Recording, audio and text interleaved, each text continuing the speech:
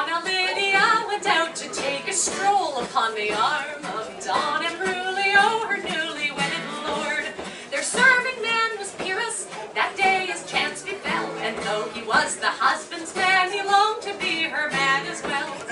Sweetly said Madonna with a twinkle in her eye, I see a tree hung low with fruit, oh, the highest one is ripe.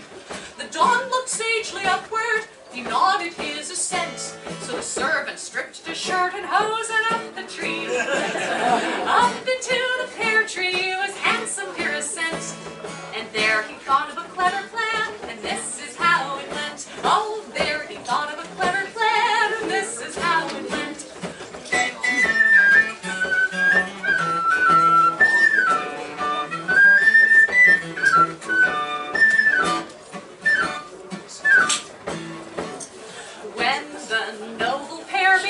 Seated on the ground, from up above, young Pyrrhus made a show of looking shyly down. My lord, I cannot blame you, but it seems to me unwise to kiss your wife so boldly here, right before a servant's eyes. Ambrulio was taken aback. My boy, what's that you say? My wife and I are sitting here, not entwined in Cupid's play.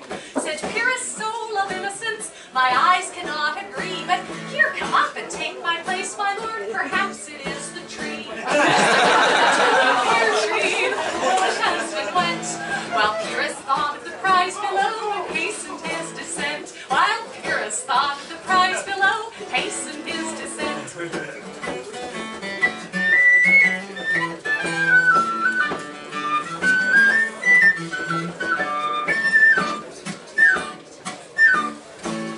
Well, there's nothing quite as pleasant as a summer's warm embrace. When the Don looked down, he saw the ardent lovers face to face. To his cries, the two below said simply, what's the fuss? Just as before, a yard or more still separates the two of us.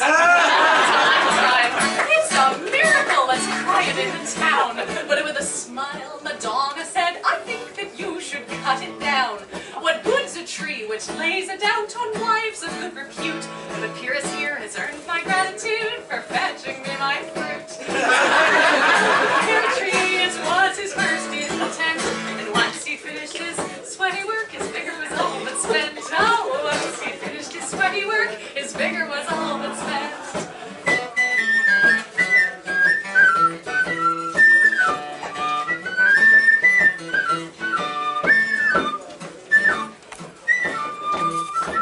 So the wondrous tree was lost, and Ambrulio never guessed the game.